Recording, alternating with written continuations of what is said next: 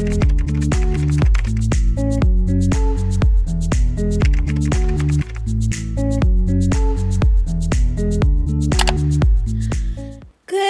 morning, everyone. It is 9 a.m. and I'm getting ready to go to my doctor's appointment. Well, it's not until 12 p.m., but it's an hour away, so we have to leave at 11. So I'm just getting ready. Haven't had my coffee yet. My mom's currently down at Nani's, getting her out of bed for the day. So I'll have my coffee when she gets back because it's currently in the fridge cooling down from the coffee maker because I only like iced coffee.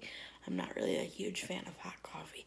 Anyway, the reason why I wanted to start this video was because I wanted to tell you a little bit more information about the Baclofen pump and how it helps me and how it could help other people.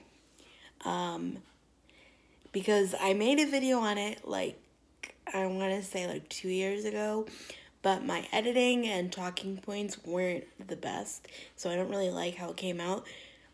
Funny enough, it's one of my most popular videos, but anyway, I just wanted to talk about it for a minute. Now, I would show you where my Baclofen pump is, but it's in my stomach, so, and I have a surgical scar because it's surgically placed. But it is in the area of my stomach, I don't even know how to explain it, but anyway, it's in my stomach, and it's surgically placed in there, it's sewn in there, and yeah, so it's not moving around when I move and whatever, so you don't have to worry about any of that. Now, let's talk medication. Because it's called a Baclofen pump because there is a medication called Baclofen that goes in the pump, which I'll get into in a minute, that goes in there to help with spasticity, to help with tight muscles, to help with to loosen everything up, to get better range of motion, just to loosen everything up. It's a muscle relaxer to loosen tight muscles. It's not only used for CP. I've seen people and I've known people to use it for multiple I can't say the word. Multiple sclerosis? MS. However you say MS. That's what they use it for. And yeah. So basically the medicine comes in a bottle and you have to mix it. I don't mix it personally. This is all done at my doctor's office. He mixes it together and then it's in a big syringe because I don't remember my exact dose, which is kind of similar, I want to say, to an hourly rate sort of thing. I get a certain dose every hour for 24 hours. So it's I think it's done in micrograms. It's done in micrograms. So I'm just going to make up a number. This isn't the number that I get, but let's just say I get 10 micrograms an hour every hour for 24 hours. And then it starts all over again. So a big amount of medicine has to go in there to fill the pump. So what they do is he does kind of an ultrasound thing to find the pump site because there's a little port where the medicine goes in, and it is kind of painful because he kind of has to push the needle in. He kind of has to move it around to make sure it goes in the right spot, because obviously you don't want medication to just go anywhere, because that medication is very powerful and very expensive. There are side effects to the medication, but for me, the benefits outweigh the risk for me, personally. So, yeah. And he finds the port, and then he administers the medication, and it's done in about 15 minutes. Now, I don't know. I was gonna try to film how it works, but I just don't personally think my doctor would be comfortable with that personally, because we don't just talk about the Baclofen pump stuff. We talk about life stuff, like, you know, because he truly, truly cares about me as a whole, and like how I'm doing with everything and all that stuff. So yes, I could edit that out, but like, I don't know.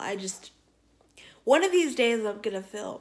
One of these days I'm gonna film a refill for you guys, but I just don't know when that'll be. Maybe I could reenact one at home. And then another cool thing is they also have like a programmer, so they could see like how much medicine I've used, what my dosage is. They could change the dosage. It's like a little like, I don't know, it's like a little machine that's like this big that they use. It's just, it's crazy the amount of technology. But anyway, so we've made the decision that I'm not taking the power chair. Like I know I said I was in yesterday's video, but because, I don't know, my mom just doesn't, like it's an hour ride, so my mom just doesn't feel comfortable with me sitting in the power chair for that long, because the van is like me hooked up, you know, and stuff. So, you know, I don't know. She just wants me to be more comfortable and, you know, safer, obviously. So we're going to go in the regular black car, and I'm going to climb on the bed, but we're going to obviously sanitize everything and obviously take precautions. Oh, that was the other thing I forgot to mention. It's not a sterile, it's a sterile procedure.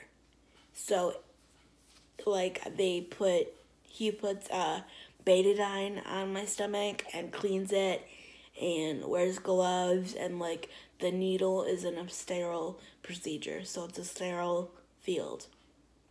So that's also something I forgot to add. So everything is sterile, everything is safe, and yeah. So that's a little pump information for you.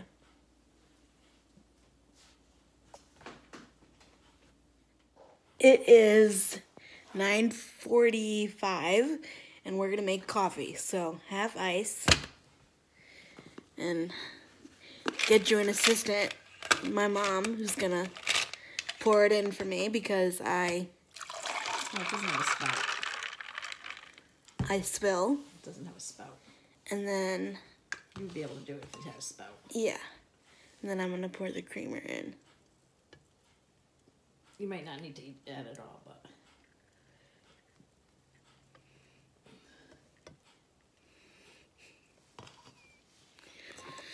So now we're gonna...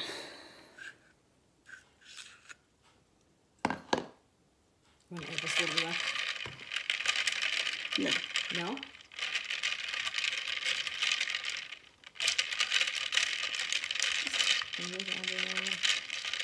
Do they see the coffee, or are you holding it up in front of them?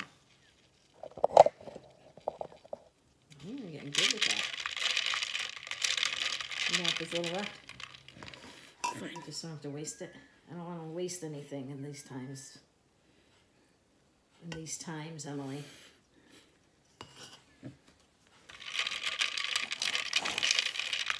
Did you need more ice? No. Okay.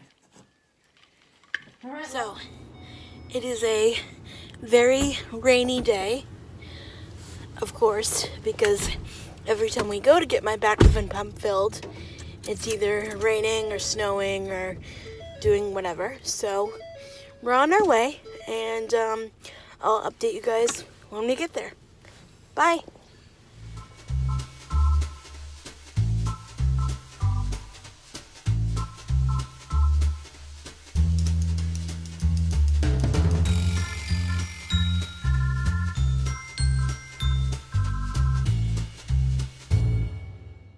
Okay, so it is 12:12 p.m. and our appointment was at 12 o'clock, and we're back in the car.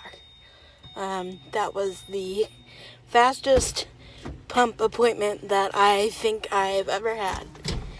Everything still got done that needed to get done, but it was just right down to business. Get on the table and do what you need to do. Blah. Wow, English. Do what you need to do. 11:30. No, September 8th. Oh, sheesh. I got nervous.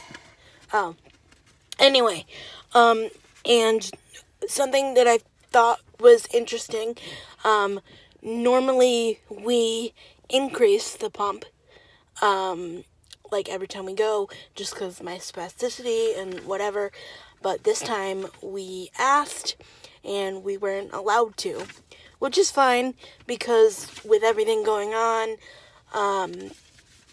we don't know, like, they said that they don't know when they can get us back in, and, you know, everything else like that, so I guess nobody is allowed increases. No, turn off completely. I guess nobody is allowed increases right now, or at least I wasn't. He's not doing them anyway. Oh, his patients. Yeah, so my doctor's not doing them with his patients, which is fine, because whatever. I mean, it's not like I'm in pain or anything or whatever, because sometimes the Baclofen can help with pain, so it's not anything crazy like that. It's just to loosen my legs a little bit more, but in the grand scheme of things, I'm fine, everything is fine. So we just needed to come here to get it refilled, because we were coming on Monday anyway, but we came a few days early because of everything going on. But yeah, so that's the appointment. I know, it was like, oh, I do need to sanitize. So I'm gonna go, and I'll see you guys at home. Also, editing Emily here, I'm editing this and realizing that it's not making sense. When I say increase the pump, like we usually ask to increase the pump every single time we go, it means like increase the dosage. So we go up on the dosage a little bit every single time, which helps my spasticity and helps just overall things in general. So he wasn't allowing us to increase the dose this time, because sometimes people can have that's the word, adverse reactions. Like they could be more of like a fall risk. If they're too loose, then they don't have the strength to hold their body up, or, you know, sometimes it could be just a little too much. That's happened to me, I think, like once or twice in my whole, you know. So we think. Well, anyway, so we think that's happened to me once or twice in my whole career with the pump. And so when that happens, you have to go back in and you have to, dial it back down or whatever with the machine, like I explained earlier. And, it's not something that I can do from home. If he had to, he would do a home visit, but, in times like this, with everything going on, they don't know when they would be able to get anyone back in the office for adjustments, so he just made the decision that he's not going to do increases for his patients right now. Today was just strictly to get in there, change the medicine, and make sure that everything is good with the pump. And he said that my pump is fine, it's working great. So that's basically what today was. So I just wanted to clarify that because I felt watching the footage back that I wasn't making sense. And yeah, so that's it. So we're stopping at a store to get something to drink because we need something to drink after eating lunch. But I just wanted to end the video here because I'm really tired, because these appointments often, like, stress me out. Not because I don't know what's going to happen, because I've had the Baclofen pump for 10 years now. Maybe even a little bit longer than that. I have to do the math. I got it when I was 13 and I'm 22, so you do the math. But just because it's a lot of, like, anticipation and, like, the drive and, like, especially, like, this time, like, you know, everybody's, like, hunkering down and, like, you know, just a lot of stuff like that. But I want to say that the content expressed in this video is my own personal experience, my own testimony, and my own protocol of what my doctor does and is choosing to do during this time. Your doctor may do different things. Your doctor may do different things on a regular day anyway. So I just want to make that clear. Like, I had a former friend one time. We had the same disability. We had the same pump, but our doctors did completely different things, and that's okay. As long as you're getting the care that you need and that you deserve, that's all that matters. So I just wanted to say thank you for watching this video, and I hope it was informative to you in some way, and I'll see you tomorrow. Bye, guys. Stay safe, stay well, and I hope everyone's hanging in there. Bye-bye.